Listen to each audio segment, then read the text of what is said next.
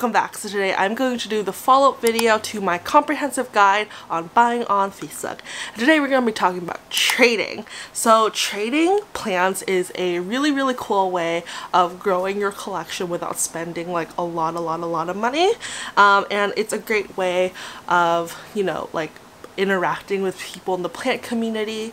So I've traded some plants recently. I do have footage of me unboxing it, so I'm gonna put it in right now, and then I'm gonna come back and talk more about how to properly trade and do an update on how those plants I traded for are doing. Hi everyone, so I'm going to be opening this package right now.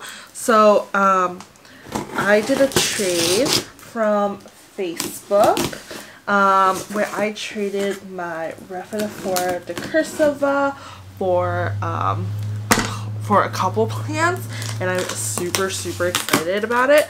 The person I traded with, her name is Abby. She does have a plant Instagram, so I'll be sure to put the name of her plant Instagram up on the screen right now because I can't remember what it was off the top of my head. But it arrived today. There was like a 1-day delay from the post office, but it's fine because the post office is like so overworked right now, so I totally understand. Alright, here we go. I'm super excited about this. Some paper. Ooh, she put fluff in. I love it when there's fluff. Ooh, okay, so here's the first plant that I traded for. So these are rooted cuttings of Scindapsus Jade Satin. So it's a Scindapsus, but it's green. Ooh. These look a little rough, but I'm sure it's fine. It'll probably bounce back. This one is a little flimsy, but it's okay. And I'm pretty sure she showed me the pictures of the roots before she sent it, so I'm pretty sure they were already like rooted. But this is what it looks like. So that's the first plant I traded for. And then the second plant, which is the whole point of me doing this trade, because I really wanted this plant. And I feel like this is not a plant that's very often talked about. So I'm really excited.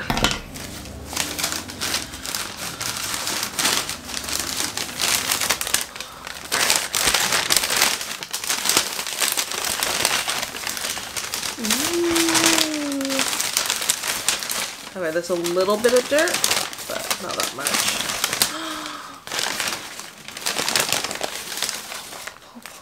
Ooh, okay, here it is. This is an Aglaonema chocolate plant, and I feel like nobody talks about this plant, but it's so pretty. So that's what it looks like. And then the back is kind of like brownish, and that's why it's, you know, an Aglaonema chocolate.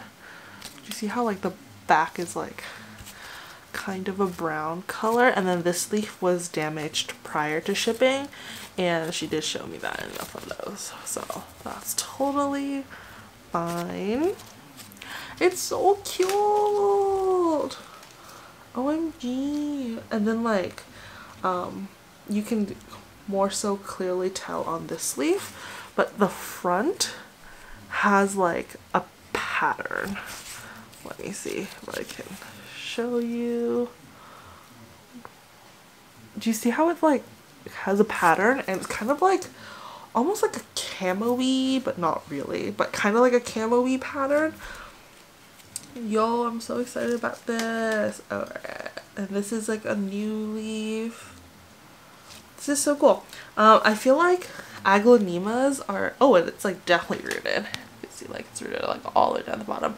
I feel like Aglaonemas are so freaking underrated, and I saw this plant for the first time on Winter Morgan's Instagram. I love her Instagram. She is a soil-free like plant Instagrammer, So all of her plants are in different inorganic mixtures, which is super, super cool. I might transfer this over to LECA.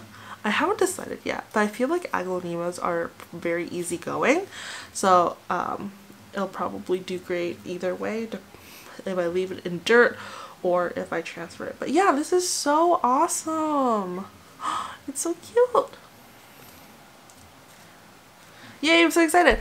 Alright, thank you, Abby, so much for trading with me. I love these. These are so cute. Alright.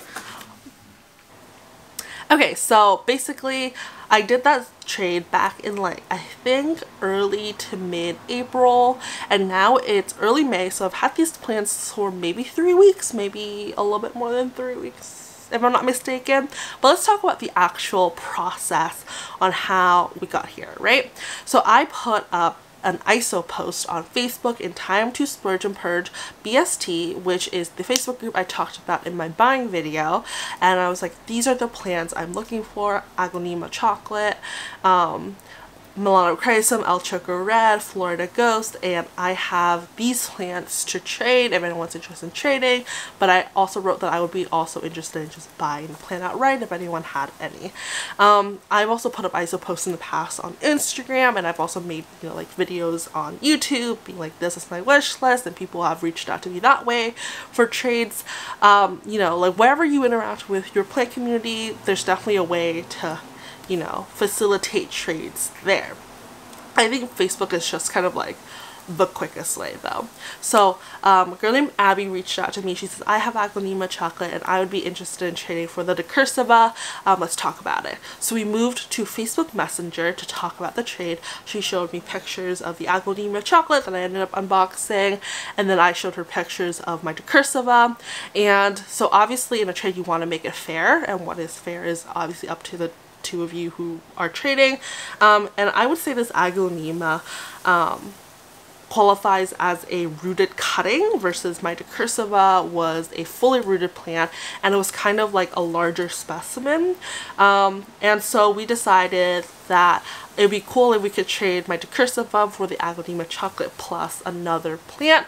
So she, you know, listed all the different plants that she had, and then she showed me pictures, and then so we ended up agreeing that we were going to trade my Raphidiflora decursiva for an Aglaonema chocolate and semi-rooted cuttings of Scindapsus jade, which is awesome. Like, I was definitely like looking for both of those plants, so that's a really cool trade. And then we came up together with a value on what we think that this trade would be worth. We ended up agreeing on $40. Whatever the amount is, it's like really up to you. And this is the really important part, and why we determine the value of the trade is because we want to do a PayPal backed trade. I feel like everyone talks about PayPal backed trades, but like, how do you actually do one? So this is how you do one. Basically, you go into PayPal and you both send each other invoices. So I send Abby an invoice for $40 for my Raphidiflora decursiva, and then she sent me an invoice for the Aglaonema chocolate and the Scindapsus jade cuttings for $40, and then we both fulfill those invoices, right? Because we both sent each other $40, it's a wash. So, you know, we didn't really lose money, and that's why it's a trade. It's really important that when you're fulfilling those PayPal invoices, you click goods and services, PayPal goods and services. Again, same with like the buying on PayPal, the trading on PayPal, you need to click goods and services. That's the only way you get buyer's protection. If you click friends and family, you don't get buyer's protection. So goods and services, it's very, very important. Okay, so we both fulfill those invoices and we both agreed to ship out on the same day. And we both shipped out on a Monday, and she received her plant on Wednesday. She did an unboxing of the Raphidiflora decursiva, so I'll link her video down in the description below. And then I filmed my unboxing the day after when I received it, which was a Thursday, and I'm just getting around to uploading the video now. So yeah, then that was a successful trade because we both received you know, the plants that we were looking for. Okay, so the reason we do PayPal back trades is in case that this didn't happen, that not both parties are happy. Let's say that I never got my plant at all, right? So because we paid with PayPal goods and services, now I can file a claim with PayPal being like, she never shipped out my plant, which, yeah, like she did, but like fictional version, like she never shipped out my plant. So then I would get the $40 that I paid when I was fulfilling her invoice back. And that's why we do goods and services. If it was like an issue if she did ship the plant but then the post office lost it, unfortunately that would have to be a claim with the post office, and you know, like how you handle the situation like that, that's really up to you and the other person. Personally, I would, you know, like try to be nice and offer to send a replacement even though it wouldn't be my fault, but you know, that really depends on the situation, kind of like the rarity of plants, and that's really up to you and the other person to hash it out. But the really important thing is that you do the PayPal back trace so that if they don't ship out at all, you get the money back. So yeah. Alright, so that's pretty much it for the process and how to do it. Let's do an update on the plants since I've had them for a while. So this is the Aglaonema chocolate now. So from that unboxing video, you see that I cut off the largest leaf. It ended up yellowing, and it was looking like not so hot anyways. So it has 3 leaves now and they look really good, and there's a new growth point. Can you tell? It's like right here. So there's a new leaf coming out, and then I also converted it into LECA, which it's been really happy with so far. Haven't had any problems with that. So the stem is kind of like lengthy, and you guys know I can't leave my plants alone, so I'm thinking about maybe propagating this plant by doing just like a snip, and then trying to root this top portion, and then this second portion can try to grow out new leaves. I haven't really decided if that's what I'm gonna do yet, or if I'm gonna leave my plants alone for once in my life, but that might be a thing that's happening. I don't know. So that's the Aglaonema chocolate. And then the Scindapsus jade. Okay, so I have some bad news. Unfortunately, it had pretty severe root rot, and I lost pretty much all of the cuttings except for this one leaf, and this leaf lost all of its roots. So now it's back to being, you know, like rootless. That's like the center part of like the thick roots. So we have some like stringy roots. This one so far has been sitting in water, barely surviving. It's kind of sad, but it's fine. It happens. I feel like the root rot was just because I didn't repot it immediately, and the soil it was in was kind of like a more like moisture retentive soil, so I probably should have repotted it like pretty much like immediately as soon as I got it, but unfortunately it developed some root rot, so now it's just a sad cutting in water. I might put it in sphagnum moss. I haven't decided yet, but for now it's in water. So yeah, so that was the update on my trades. I do currently have like a post on my Instagram of like current trades I'm looking for, so if you want to trade with me, let me know on my Instagram. Alright, if you like this video, please give me a like and subscribe, and I'll talk to you soon. Bye!